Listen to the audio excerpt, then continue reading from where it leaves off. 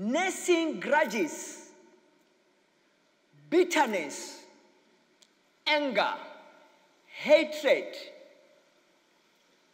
bad feelings towards others damages our heart. And the Holy Spirit uses our heart to express himself. When that heart is damaged, where does the Holy Spirit land? He has no landing place. How to love your enemies. I didn't hear you say what? I said, It's a tough one. Tell your neighbor, say it's a tough one. Tell your neighbor it's a tough one. Oh my God. I just mentioned the title, How to Love Your Enemies. I said, What does that mean? It means all of us, we have what? Matthew 5, verse 43 to 48. Matthew 6, verse 14 to 15. Matthew 22, verse 39. Mark 10, verse 27. Romans 5, verse 10.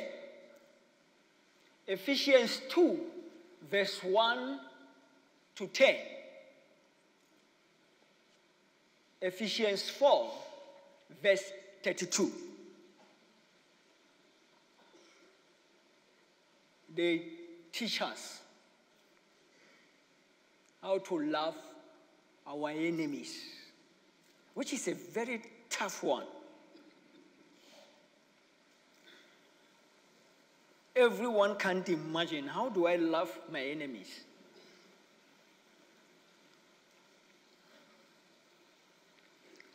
Let me read from that Matthew.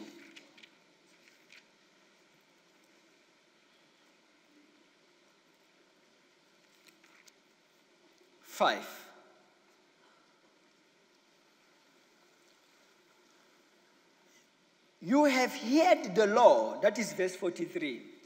You have heard the law that says, love your neighbor and hate your enemy. I say, love your enemies. Pray for those who persecute you. In that way, you will be acting as true children of your Father in heaven. For he gives his sunlight to both the evil and the good, and he sends rain on the just and the unjust. That is the righteous and the unrighteous. Verse 46. If you love only those who love you, what reward is there for? Even corrupt tax collectors do that very much. If you are kind, friendly only to your friends, how are you different from anyone else? Even pagans do that.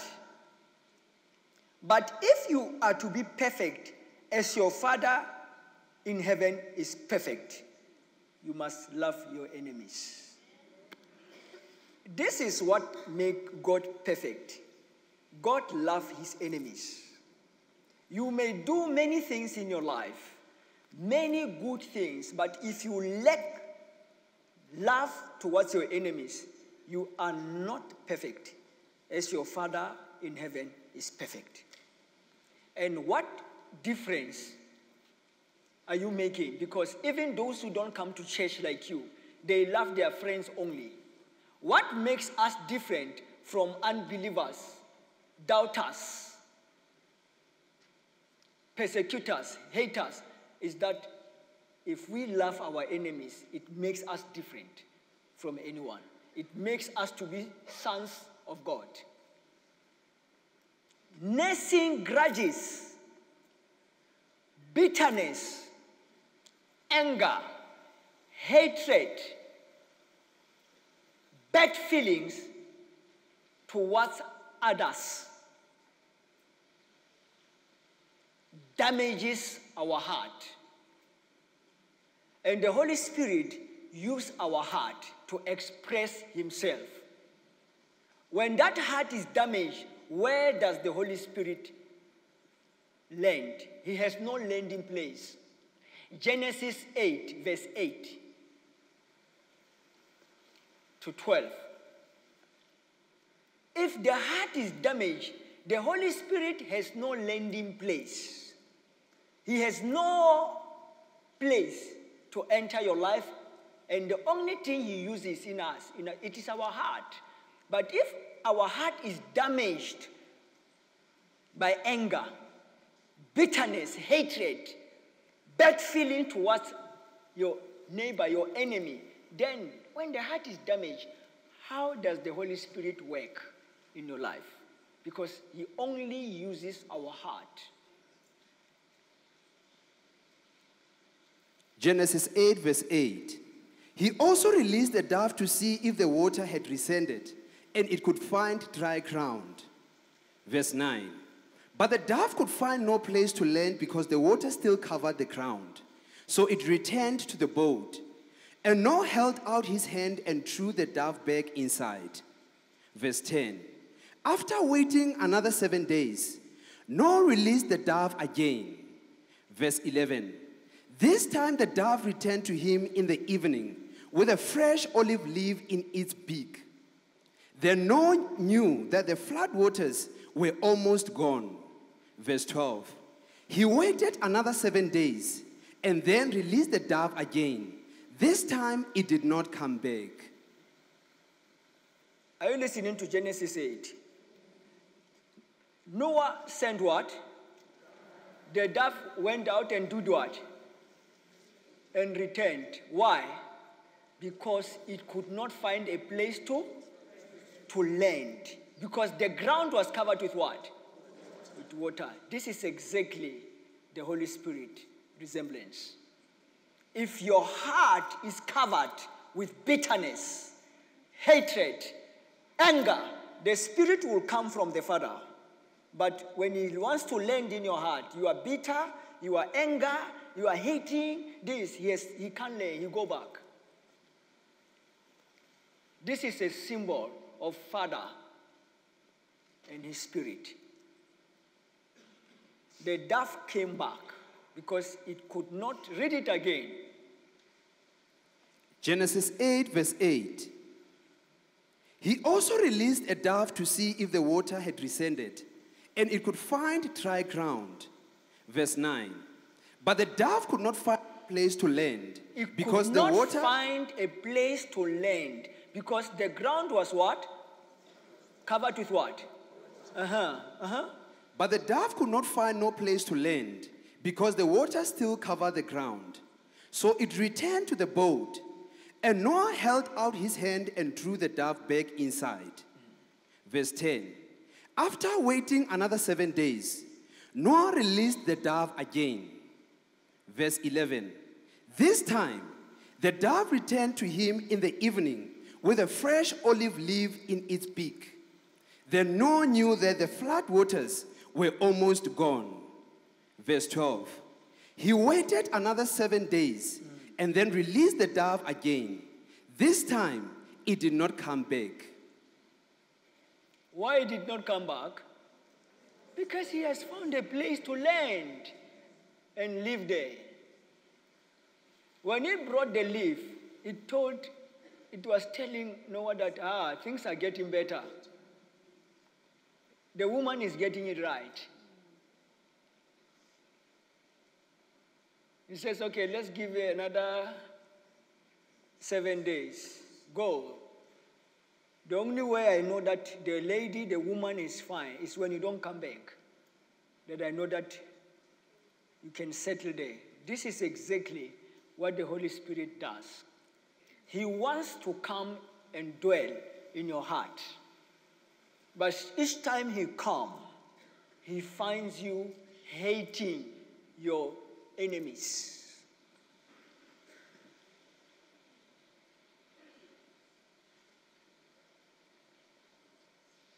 That's why Jesus, in that Matthew 5, it was said by the Lord that you should love your neighbor and hate your enemies. But I say to you,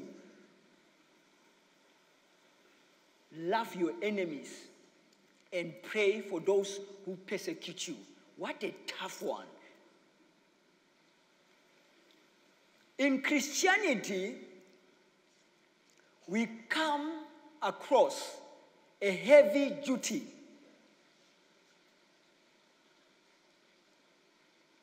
of forgiving our enemies.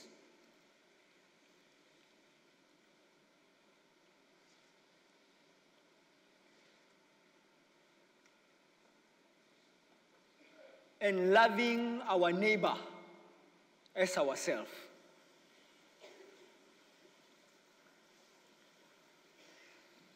Loving our enemies sound unreasonable. Loving our enemies seems unreasonable until we realize that we were also an enemy of God, and God loved us and forgave us. Can I never say, loving your enemy sound unreasonable, seems unreasonable, until you realize that you were once an enemy of God, and God loved you, and He forgave you.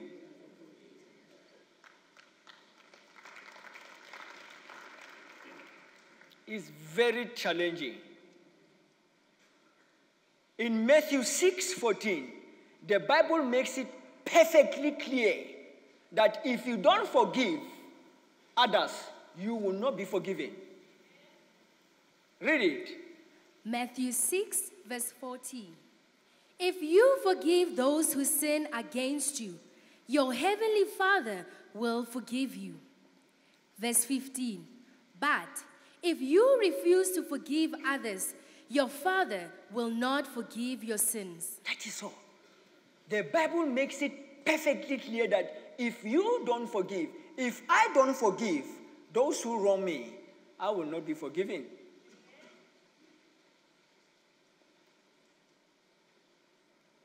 I will not be forgiven. Everyone says you must forgive. It is good for you. Forgiveness is good until they themselves have someone to forgive. They begin to realize that forgiveness is easier said than done. Can I never say forgiveness? They begin to realize that forgiveness is easier said than done. It means it is easy for me to say, please, you have to forgive. It's good.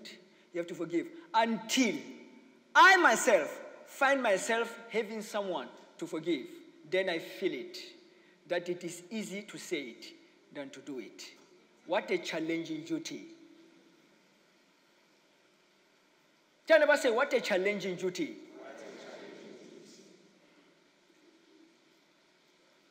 Very, very challenging. If you want to learn how to forgive, you must start with someone who is closer than your neighbor. That is your wife, your husband, your parents, your children. I mean, your in-laws.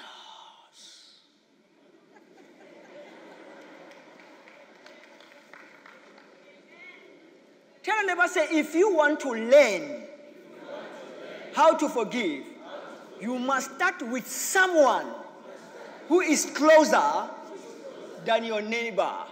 Who is that person?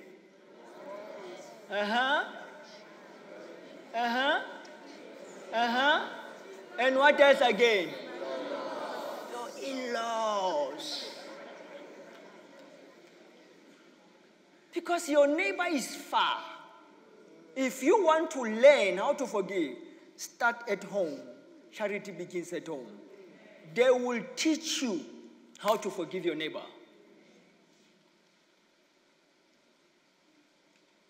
These people that are closer than you, what? They are good to train us.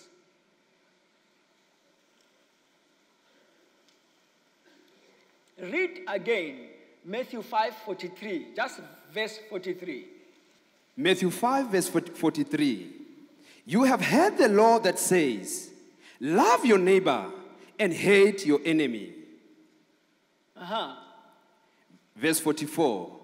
But I say, love your enemies, pray for those who persecute you. No one wants to hear this. Nobody wants to hear this. Love my enemies and pray for them. Nobody wants to hear this. But it was Jesus' great design to engage his disciples to love one another and pray for those who persecuted them. What a difficult, heavy duty. It's not for the faint-hearted. This one is not for the weak. You need to be a mature Christian to get there.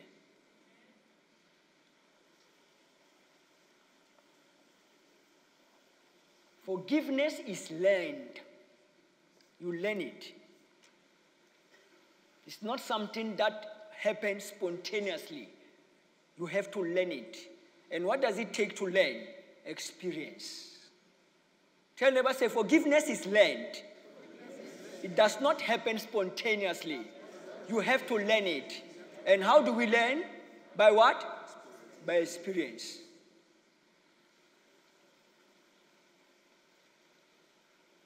This is what many of us are battling with, even men of God, even apostle. You want to say, I never struggle with issue of forgiveness, I struggle big time.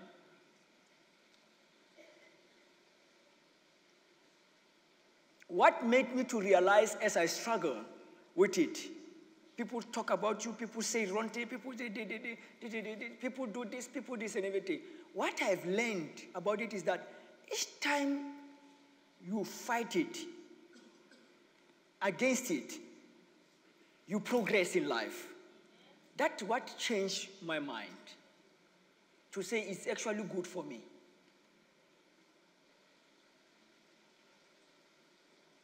Everyone is struggling with this. I'm talking about Christians. Even ministers of God, pastor is struggling, and this is what is holding breakthrough. Progress, breakthrough, blessing, success. This is what is holding it. The Holy Spirit has no place to land. Your heart is covered with anger, revenge, bitterness. You want to fight back. You want to retaliate. You are bitter. You are sour inside. This is. And forgiveness does not happen spontaneously. It is learned. You have to learn. And how do you learn?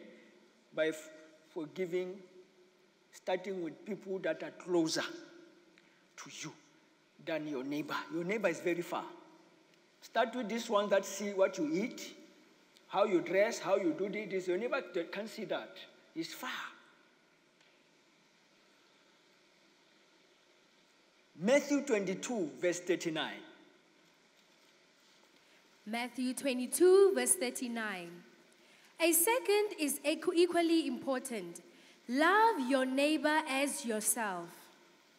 What does it mean to love my neighbor as myself? It means hate what your enemy do, but love them.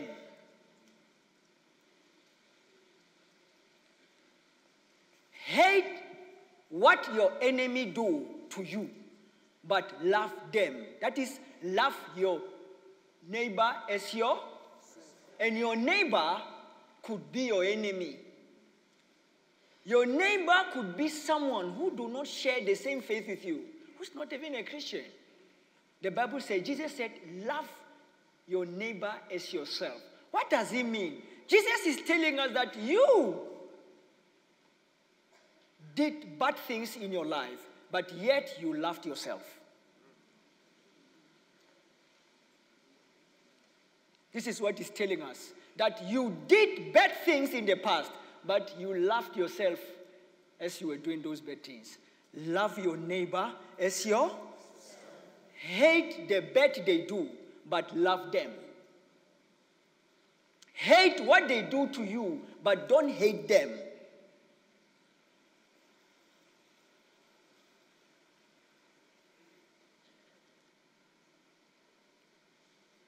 God loves sinners, but he hates sin.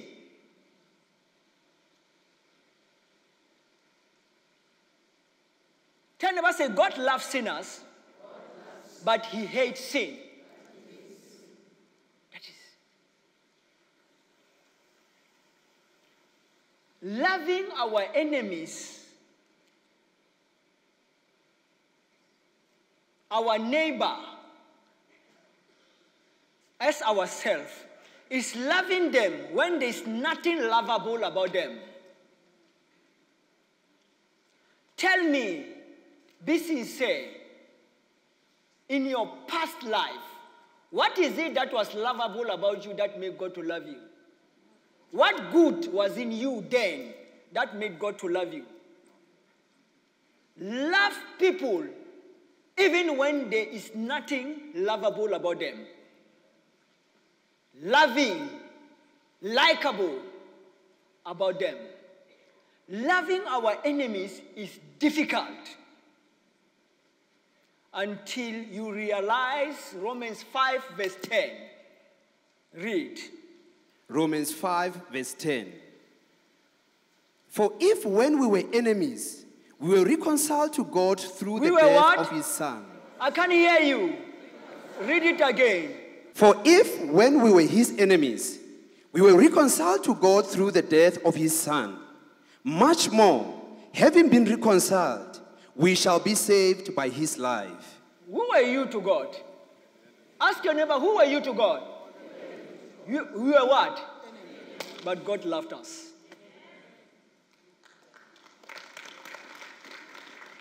This is where it comes from.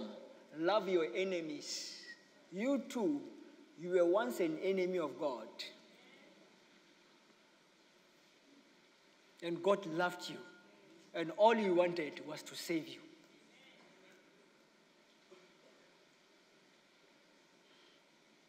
Enemy of God.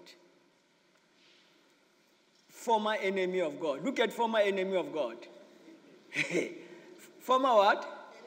And God did what? He loved me. Now I'm failing to love my enemies now. Look at myself. Look at myself. Now it's difficult to love my enemies. But me, former enemy of God, forgiving, washed with the precious blood of Jesus, clean now, pure, holy, righteous. Now I'm struggling now to forgive my what? Own enemies. Look at what we are doing to ourselves, Christians. This is what our problem is. You move from this church to this church to this church to this. Deal with this first. You get it, you will get it right in everything you do. You are praying every day, but look at this.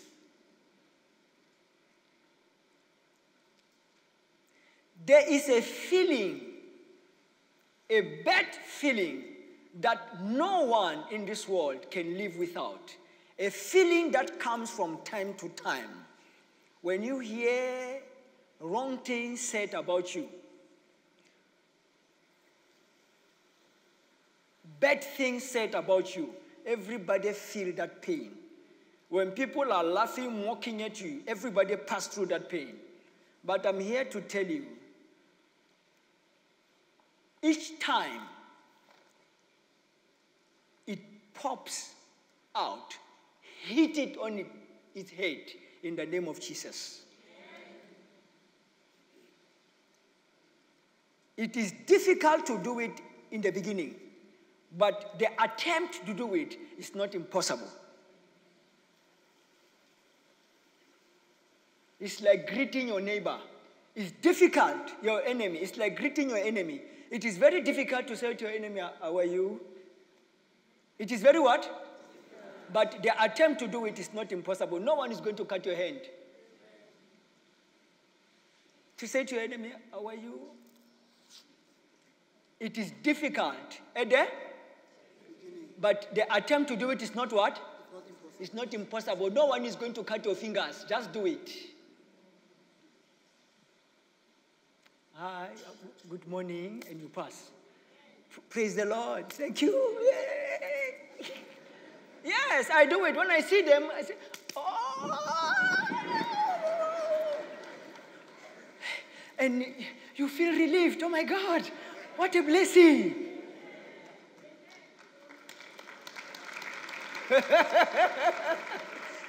Hallelujah. Tell them, say, in Christ's life, the best thing is growth. In Christ's life, the best thing is what? Is growth. You need to grow. Such things of greeting your enemy are a sign of growth. It is difficult to greet your enemy, but the attempt to do it is not impossible. Do it.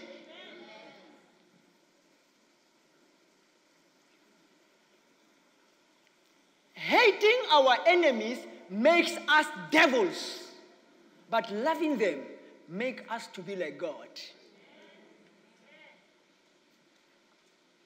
Tell them, say, hating our enemies make us devils, but loving them make us to be like God.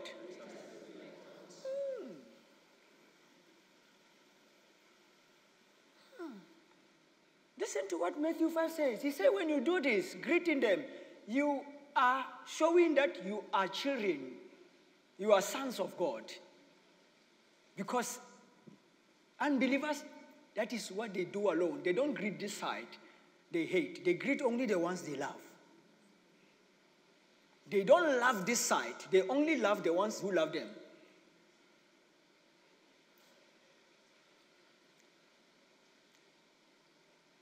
Your enemy is not as bad as you think. It is the bad they do that make them bad. If you remove the bad in them, they are good people. Ask their relatives, they will tell you. They were not born hating. They were sensitive in the past. They were careful of what they say. They will check the platform they are using if it's the right one to talk. They were God-fearing. What you see them do to you today is that they have grown in that hatred, that anger, that bitterness, but in truth, they were not like that.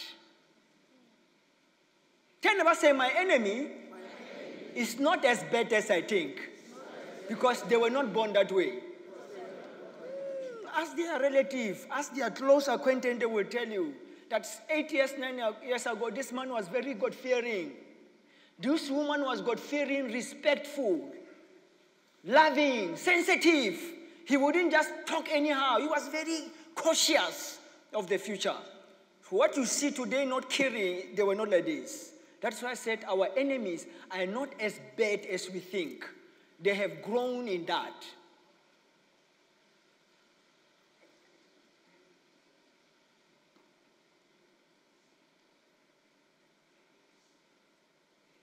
The love you keep is the love you give.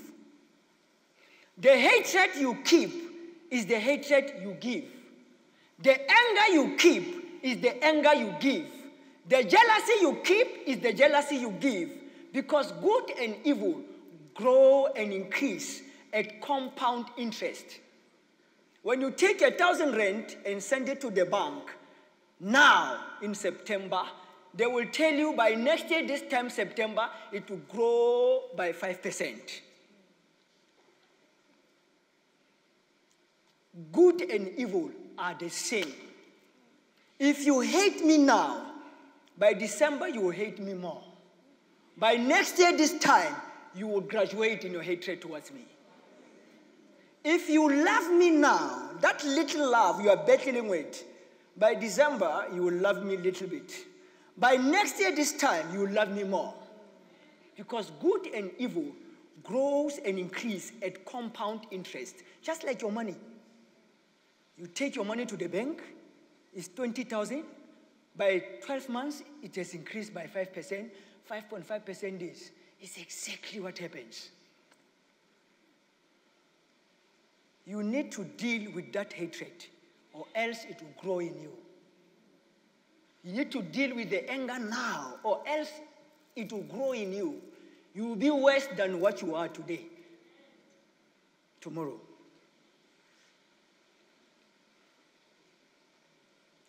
We keep saying the best is yet to come. Yes, it is true. The best is yet to come. As long as we keep forgiving, as long as we keep loving, the best is indeed yet to come.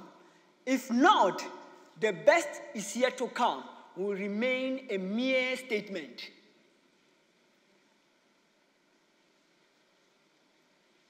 Will remain a what?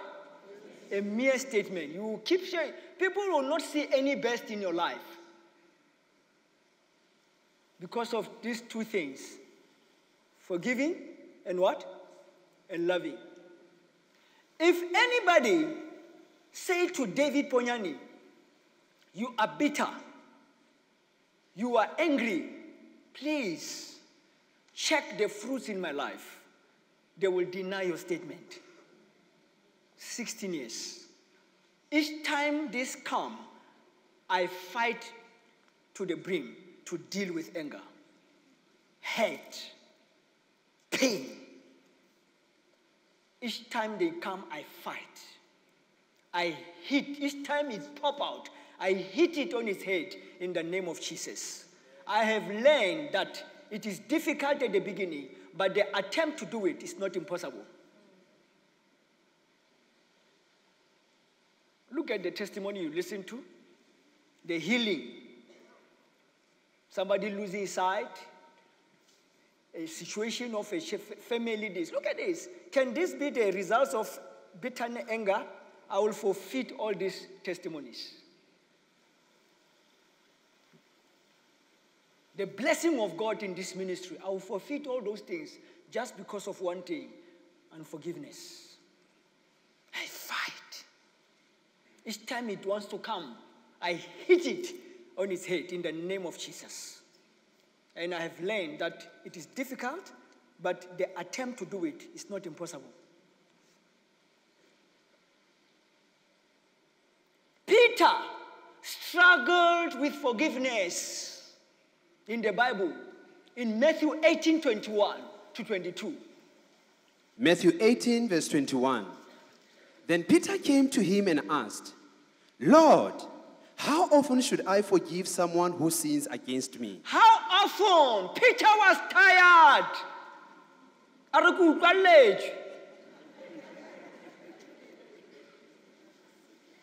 Are you listening to me? Peter was what?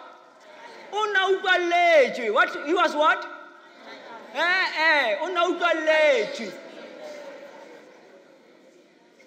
Peter was what? Yes. In English, he was what? He was tired. He went to Jesus, our master. Listen to Peter. Yes, let's go. Then Peter came to him and asked, Lord, how often should I forgive someone? He said what? No. He said what? Who? Read again. Lord. You were not there. My spirit can go today. That's why I'm helping you.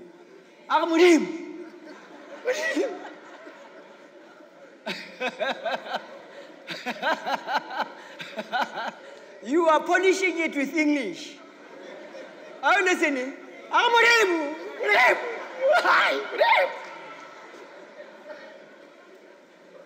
Tell your neighbor, say, Peter struggled with forgiveness. Matthew 18:21. Let's hear what Peter said. Then Peter came to him and asked, Lord, how often should I forgive someone who sins against me? 7 times? Peter was counting. 1, 2, 3, 4, 5, 6. Till last year, December. Are you listening? Are you listening? He was counting. A ke last week mo kerekeng. Ang khata.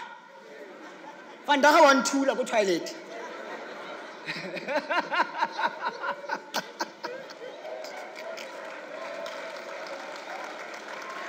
Oh my God! Oh my God! Peter was counting. Verse 22.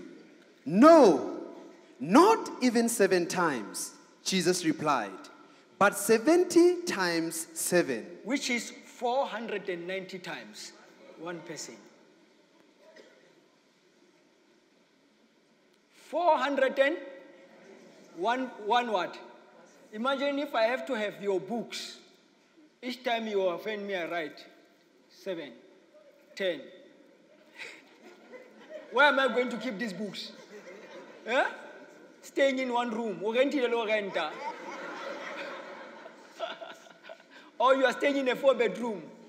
Even if you are staying in a mansion, how are you going to keep these books? People's record. Jesus was telling him that forever. He says 77. He was just giving him an impossible number. Where are you going to start recording? That it is 2nd time, 2 time, 20th time. And he keeps saying, more 120. We're not 200 away. Are you not going to run mentor? Or not staying where I know?